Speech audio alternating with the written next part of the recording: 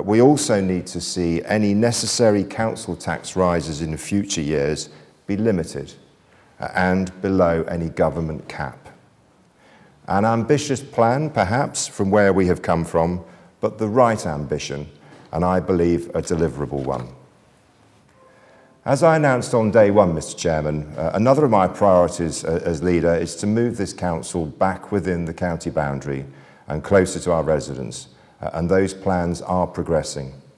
A number of potential locations have been identified to house a smaller civic heart for the county, and by the time of our May council meeting, I would expect to be able to update members on our relocation from County Hall.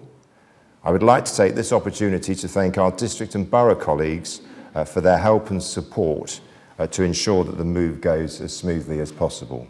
You might recall that on day one, I said that one of my aims was to harness the collective power of Surrey's peoples and organisations so the county could have a bright future. I sincerely hope that part of that future will be about Surrey agreements, which would be a single unifying philosophy that unites everything we and our partners do to make residents and businesses more self-reliant. Of course, this could never be a one-size-fits-all approach and would differ within each district or borough, even from town to town, but in all cases would cut across all services and improve outcomes for residents. Every single one of us has a role to play, whether you are a voluntary, community or faith organisation, volunteer, business, philanthropist or resident.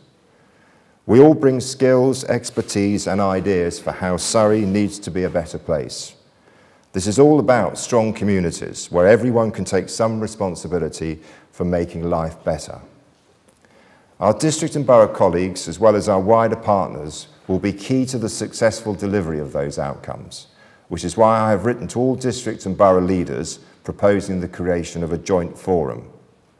These local partnership boards would not only significantly reduce the level of bureaucracy, but also would broaden the remit of local and joint committees by encompassing a wider representation of key partners in a locality.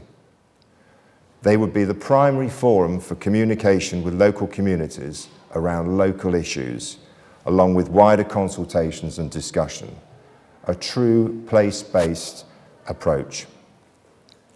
I very much look forward to progressing this over the coming weeks and months, and we'll be seeing a paper coming to Cabinet next month with more detail.